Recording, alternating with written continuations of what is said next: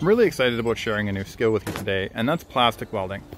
You see, I was at Princess Auto and I picked up a plastic welding kit, and it has everything you need in it to weld plastic together. You just have to figure out what type of plastic you have, and then look inside the kit and match that up to the rods that are in there. And in this case, it's Hdpe, and I have that in the kit. Now, you'll see you have the gun that's in there. This is run off of butane, so it's pretty good. You can pretty much take it anywhere you want to go and weld, but I do have a can of butane that I'll carry with me because it seems to run out quite quickly. This kit, as I was saying, costs about $80 from Princess Auto, and it's super easy to use. As you saw a second ago, you're just going to have to clean off all the dirt and debris off the top of the plastics before you weld it together. Now, I'm sure this isn't essential to the welding, but if you want a good weld, it's probably a good idea to do that. Not shown on camera on the first one, I did drag the tip a little bit down it to create a bit of a V pattern in it, and I did do a little spot weld to hold it together on the other side. Now that the gun's heated up to the right temperature, now that's kind of a trial and error situation. Too hot, it's going to burn to smoke. Too cold, it's just not going to work. It'll be pretty obvious as you go. Another essential tool to the whole thing is probably having a set of side cutters as well.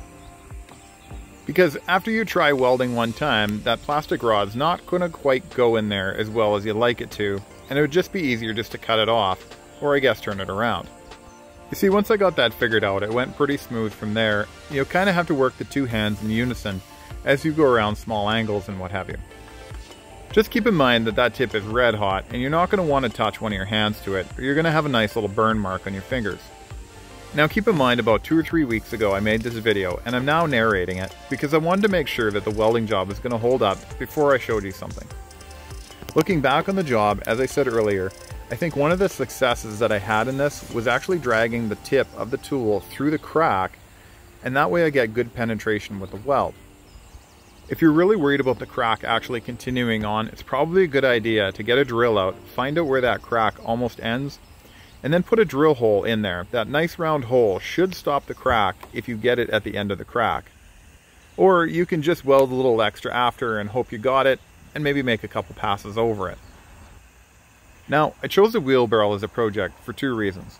First reason, it's just a wheelbarrow and it doesn't matter how bad or good the weld's going to look, and it's perfect for practicing on. Second, I'm probably going to abuse the wheelbarrow as most people do, and that's going to be the abuse test to see if this actually works. And like I said earlier, I've been using it for a little while now, and it's worked out quite well. Hey, since you like this video, you might want to check out the next video. In this video, I'm going to make a plastic guard for a 14-inch Delta bandsaw. This is going to be made out of regular black PVC pipe, and I'll flatten it out and actually turn it into a usable and factory-looking part.